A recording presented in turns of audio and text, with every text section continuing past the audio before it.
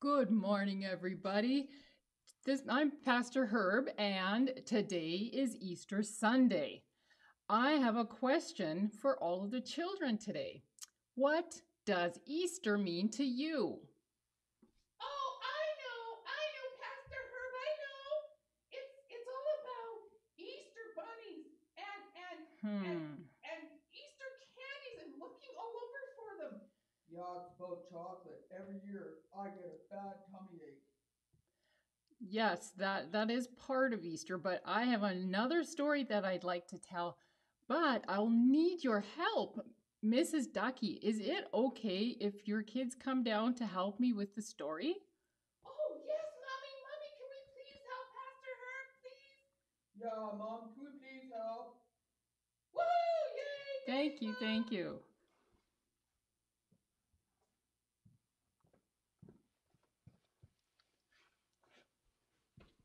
Okay, kids, do you know your lines?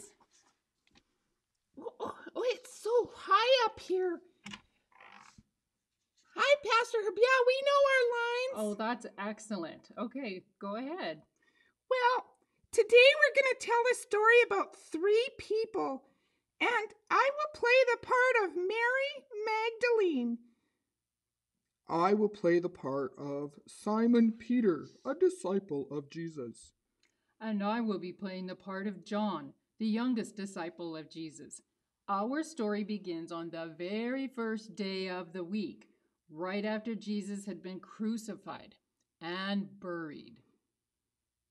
As John said, it was the first day of the week. I was so sad because we had all seen and watched as Jesus was crucified on the cross.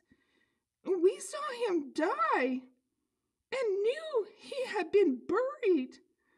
Yeah, buried in a tomb that belonged to Joseph of Arimathea, a member of the Sanhedrin, the Supreme Council of the Jews. Joseph had secretly become a follower of Jesus and was assisted by Nicodemus, another council member and silent follower of Jesus.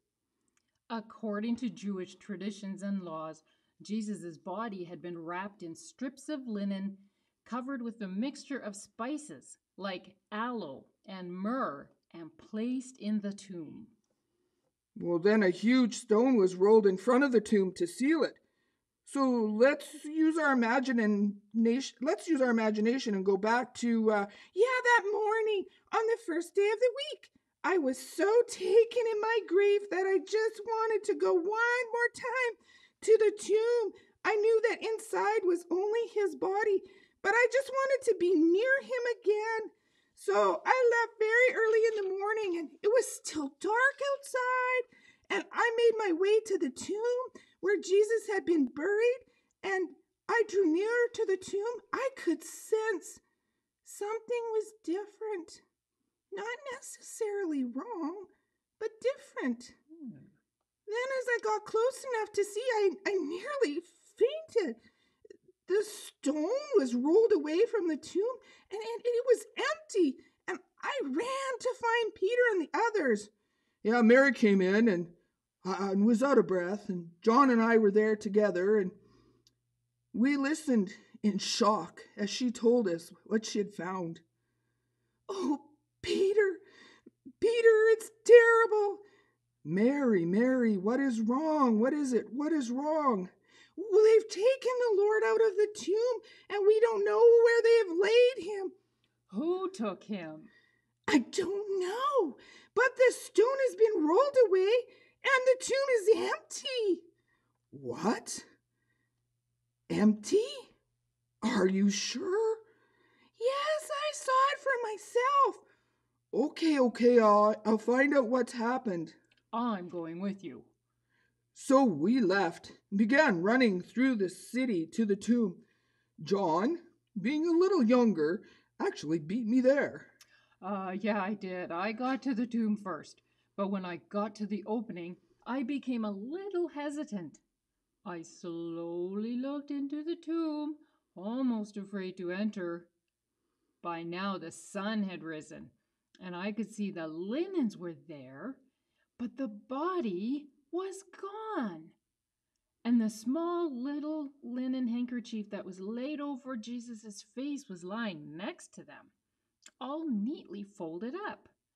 I wanted to go in, but Oh, I didn't hesitate. I ran straight into the tomb once I arrived, and I just said to John, the linens were there, but Jesus' body was not there. I was staring at the linen handkerchief, folded neatly with care.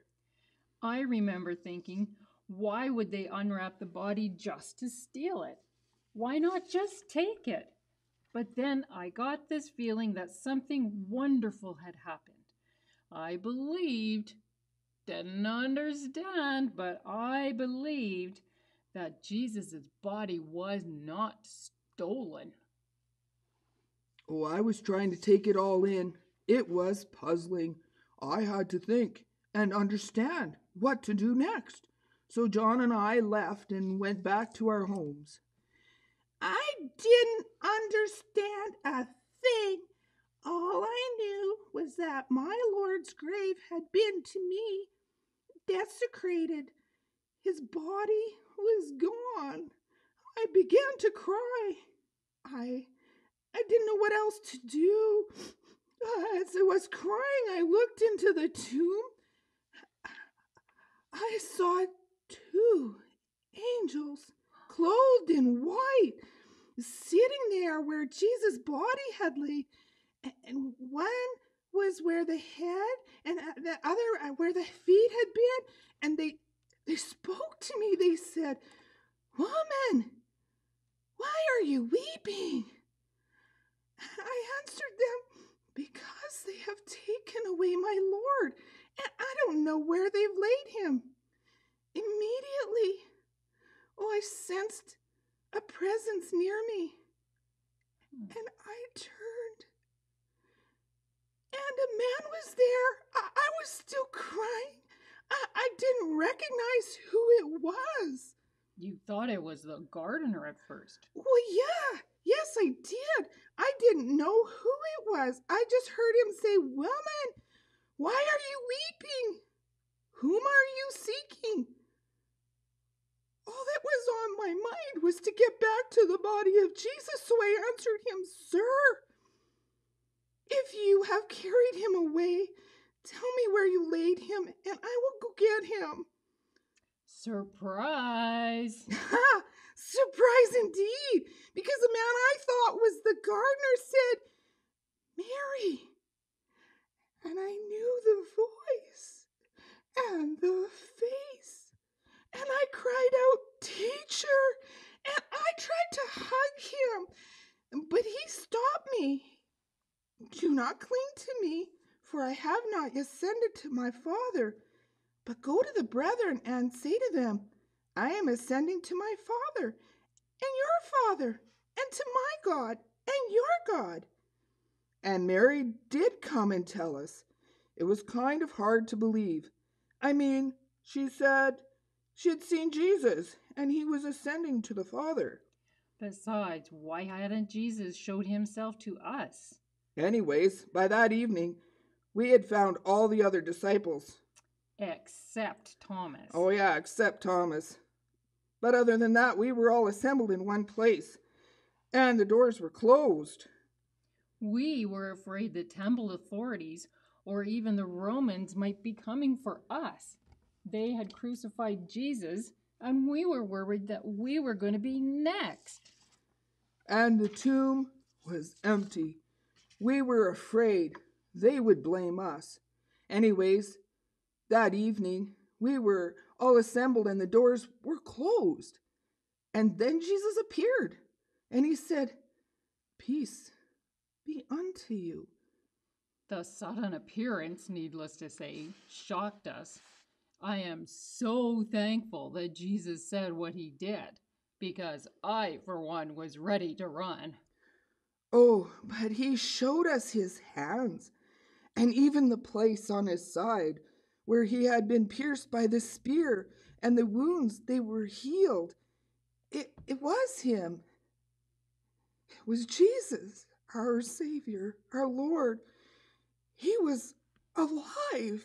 Not a ghost, nor a heavenly apparition. His hands were warm to the touch, and in his eyes was life. Eventually, we got Thomas back, and he believed as well.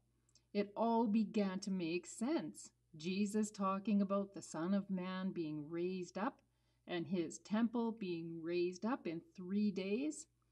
It was all part of God's plan. Jesus sacrificed himself to atone us for our sins. For us, because we could not do it ourselves. And Jesus was raised up on the 3rd day as proof that he was the Son of God. He is ascended into the heavens and sits at the right hand of the Father.